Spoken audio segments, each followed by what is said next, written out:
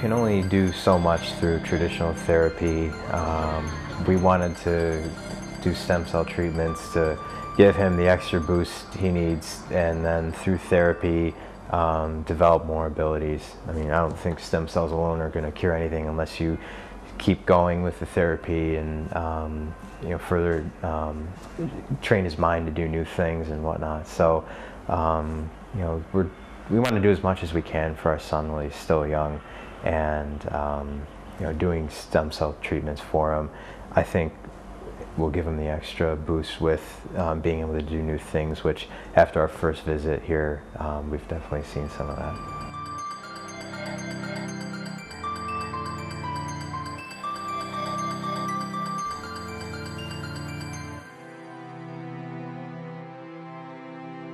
My name is Mike Ricci. My son is Andrew Ricci.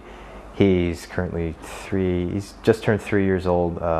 He was born at 25 weeks, 15 weeks premature. He has cerebral palsy. Sometime between 1 week and 1 month of age, he had a hemorrhage in his brain. It was initially diagnosed as a grade 4. It was then reduced to a grade 3 after an MRI. And the part of his, I'm not a medical person, but the basal ganglia, I think is the correct term for the area of his brain that got damaged. But anyway, the area of his brain that got damaged was the part that controls motor functions. So that was damaged, and ever since he's gotten out of the NICU and gotten home, we've been doing therapy with him since he was diagnosed with cerebral palsy. It made motor movement in pretty much every area. I mean, he could do some very basic rolling. It's extremely hard for him to roll on his own, pretty rare. He could make very few sounds, one, maybe two. He could do ba quite easily. Da was kind of a stretch for him. That's me.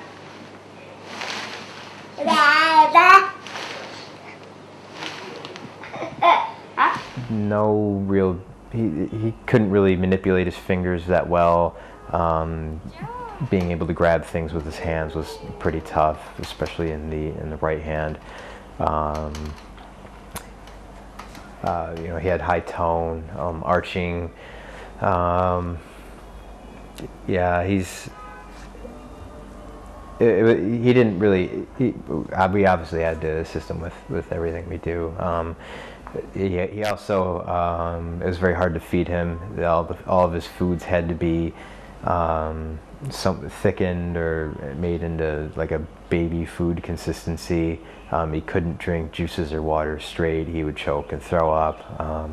He would always throw up at some point during the day, pretty much an entire meal or the entire previous 2 meals. He had delayed gastric emptying as well, so feeding him was pretty tough. A drink?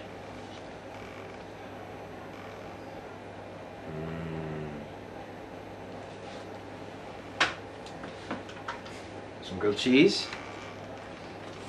Yes.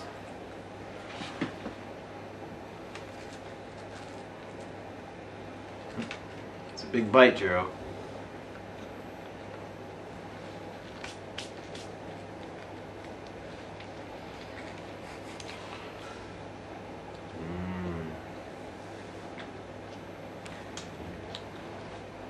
By the time he left, he was eating nachos and cheese and drinking water pretty good, and we didn't have to thicken anything, and he was eating just regular human food, and he was not throwing up. I mean, just coming here just for him to not throw up alone was definitely worth it. He's diagnosed, like I was saying before, he was diagnosed with delayed gastric emptying, and so having him not throw up 2 or 3 times a day or in the middle of the night it was just huge for us, and we were able to get him off a whole bunch of medications because of that.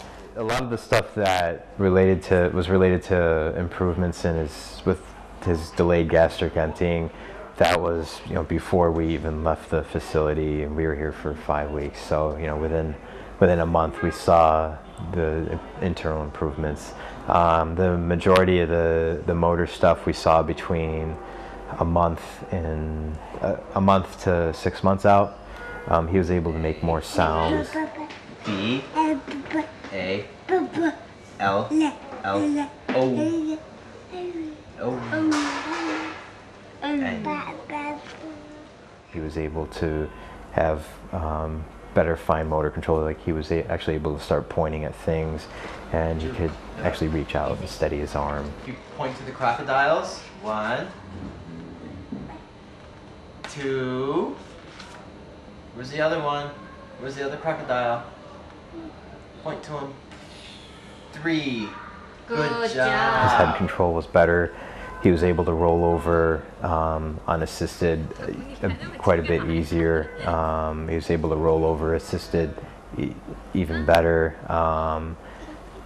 Before we came here, he was starting to crawl, and actually looking back now on our second treatment, he's able to crawl a lot easier with minimal assistance too. So it's really kind of hard to do internet research on facilities that do stem cell treatments, but being able to see other patient experiences and the Stem Cells China website and being in touch with contact from the company, it was very helpful, and the thoroughness of the medical application for the pre-screening for patients was, after going through all those processes and reading up about other patient experiences, it kind of gave me a comfort level that it's a legitimate place. They're doing good things there, and people are seeing improvements. So everything from our first treatment for our son was, it's pretty amazing what came about of it. Not many people know much about stem cells and what they can do, and a lot of the things that you see about stem cells, it's, okay, now this kid's walking and stuff, and it's like, well, no, they're not exactly going to do that. They're going to help in ways you're never going to imagine